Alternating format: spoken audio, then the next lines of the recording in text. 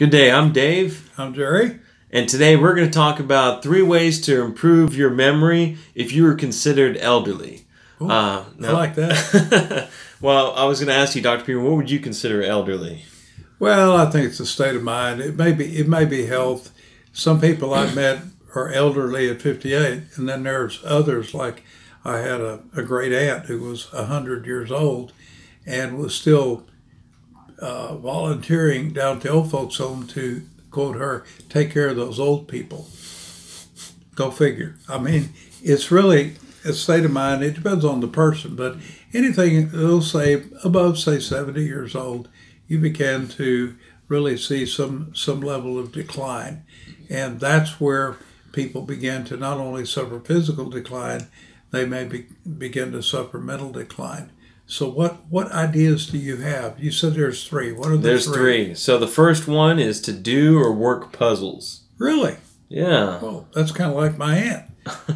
She would, at 100 years old, she would work a 500-piece puzzle on a big card table in her living room every single week. So I think there's some validity to that. What's the next one? Number 2 is to do simple math problems and practice them. Wow. That would certainly get your brain to function. Absolutely. And then number 3 is maintain active and close contact with friends. Wow. That's so important.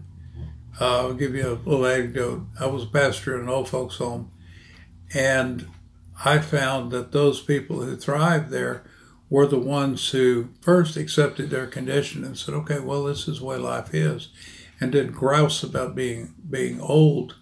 They just accepted it. Other people were cussing the idea of having to get old. But the people that thrived the most were those who had visitors and maintained a lot of friendships, even with younger people who would come by to see them. And then those who were in severe decline were those poor individuals who didn't make any effort to associate with anybody else, and most of the time didn't have anybody come see them, and they didn't last long. So there's a lot to that. I personally am, next year I'll be 70, and I have a number of friends who are 75 or 80 years old, and a lot of younger friends, as you can see, and they keep me energized.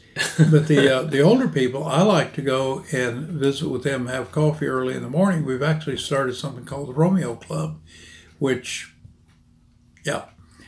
retired old men eating out. So, as I say also, we solve all the problems of the world. It's press coverage we lack, and nobody asks us. So it's a lot of fun. It's a lot of personal interaction. When somebody's sick, we call, make sure they're okay, and there's a lot of loving and caring of the other person in that kind of relationship that we cultivate. So that's really important. Now, what about doing puzzles? Do you think that really has anything to do with improving memory or cognitive skills when you're old? Well, I was curious about that because I remember my grandmother, when she was alive, she'd always do those horizontal like Scrabbles in the newspaper. Crossword puzzles. Crossword puzzles. Sure. That's what I was looking for. Scrabble. Good Lord. It's a board game. But yeah, she would always do those, and she'd ask me questions on some that she didn't get, and she lived to about 87, And wow. I thought that was well, as a scientist and naturopath, I find that there's a number of things that puzzles will do. It energizes the brain to figure out patterns, and that takes a lot of mental energy to try to figure out patterns.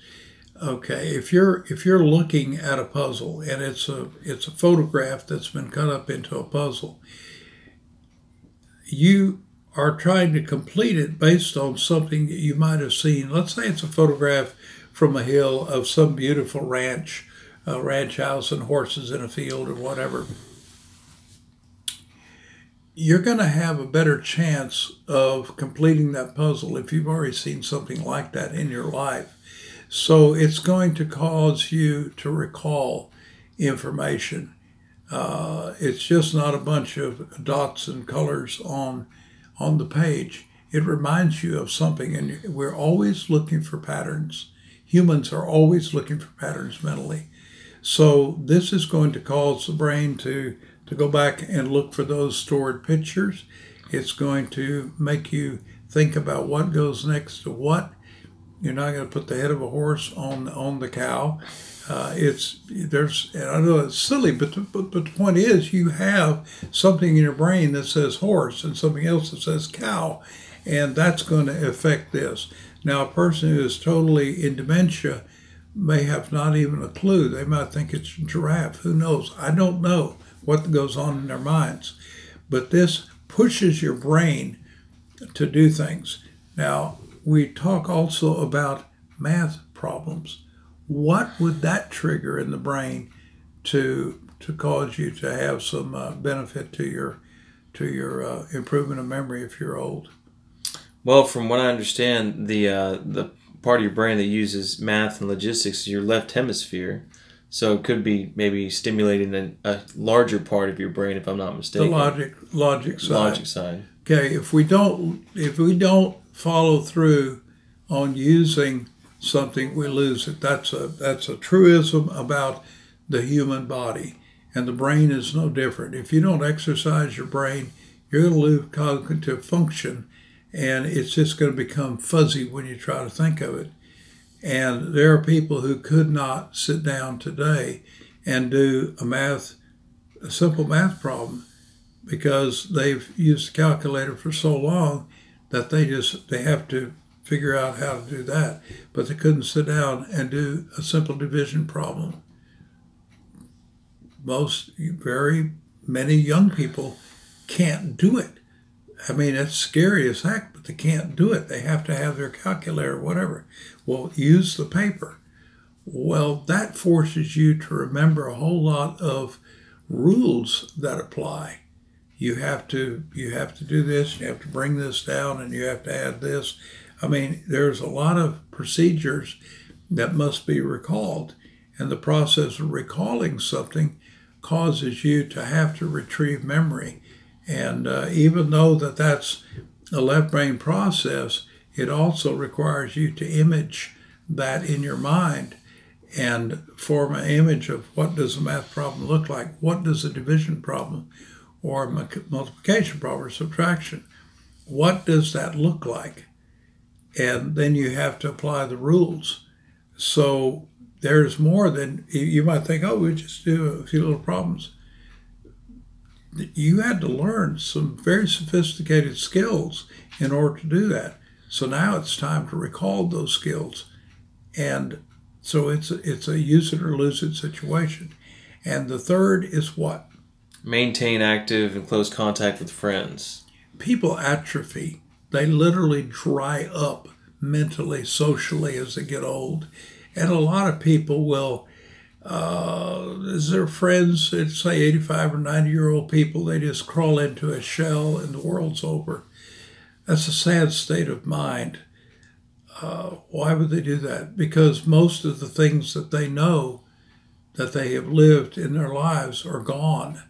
I could do the same thing. I became a broadcast engineer in the late 60s, and not a single piece of equipment that I learned and had to work so very hard to learn how it worked exists today. Nothing exists today. I remember a control room that consisted of 52 racks of large equipment. These racks were like 7 feet tall, 19 inches wide, and about 18 or 19 inches deep, and they were filled with electronics. That entire control room today can be run from a little handheld tablet. The whole thing can be run from this tablet. In 1975, I signed on the largest public broadcasting station in the United States called Channel 9, Channel 18 in Austin, Texas. It was a marvel to behold. And today, all of that is run from something that looks not much more than a laptop. The whole switching systems are run from that.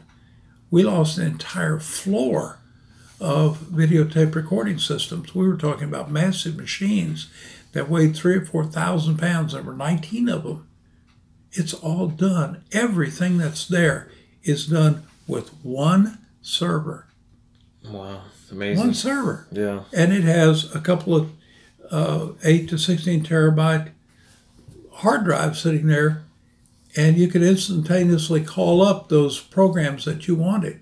When in the past, we had to be able to carry discs this large or spools this large with 2 miles of videotape that was this wide. We had to carry this. If you don't commit as an older person to continuing to learn, continue to realize that nothing is constant except change, and admit it. Okay, close friends, fine. They die. People die. So what do?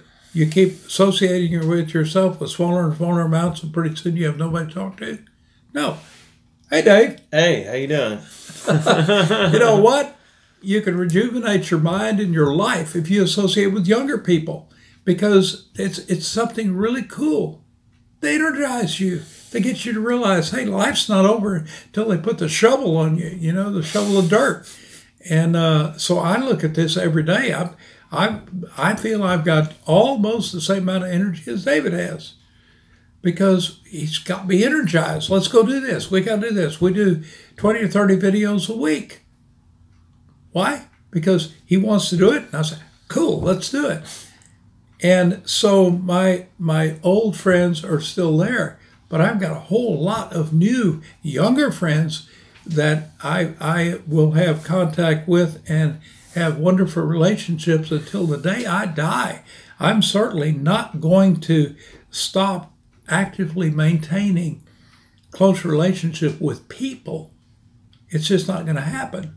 So if I want to improve my memory, what better way than to form new memories and continuously every day improve on this well-being that I get from being around people who are exciting and energized. And I'm remembering stuff now that I hadn't remembered in a very long time, simply because I'm around people who are not encumbered with age yet. And so I think it's all a frame of mind. Personally, I think it's really important. So until next time, this is Jerry. And David. We bring these videos to you every single day because these are topics that you have asked about. And it's important that we meet that request on a timely basis. So keep looking for our videos. If you like what we do, please hit us the like button. And we love it because we really work hard. We like you to subscribe too and realize that we're here for you. There are literally hundreds of these videos that have been produced, and we are excited to do so. So until next time, be well. Be well.